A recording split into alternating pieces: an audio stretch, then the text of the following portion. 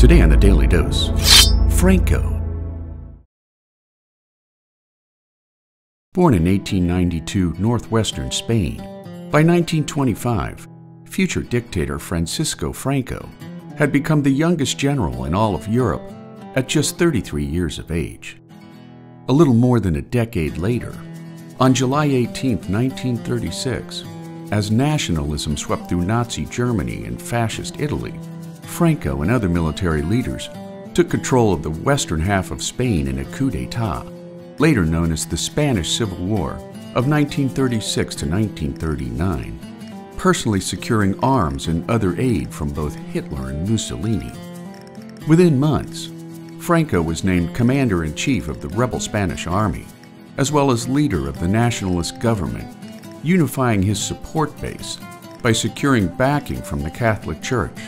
at the same time combining the monarchist and fascist political parties under his command.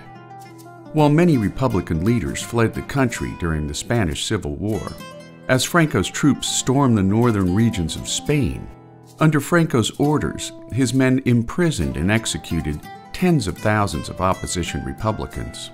while his soldiers in the town of Badajoz simply machine-gunned hundreds if not thousands of Republicans without the benefit of a trial, later defeating the Republicans with help from the Soviet Union, Germany, and Italy, before taking control of the Republican strongholds of Barcelona and Madrid in early 1939. Building up a vast secret police force to spy on Spanish citizens, under Franco's harsh rule, Catholicism became the only tolerated religion in the country, at the same time banning labor unions in both the Catalan and Basque languages from use outside the home. Although sympathetic with the Axis powers, Franco kept Spain out of the Second World War,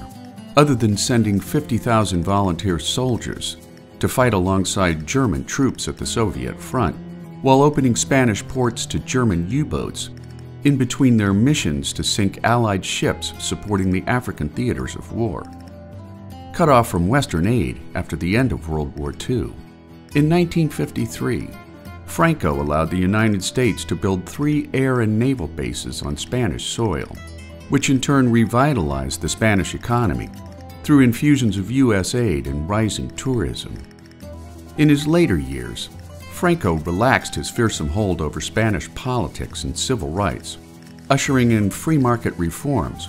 while ending draconian police controls, press censorship, and freedom of speech.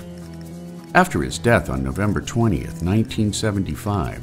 Spain embraced a democratic system of governance that continues to this day, making the harsh years of Francisco Franco a time of nervous obedience for the citizens of Spain.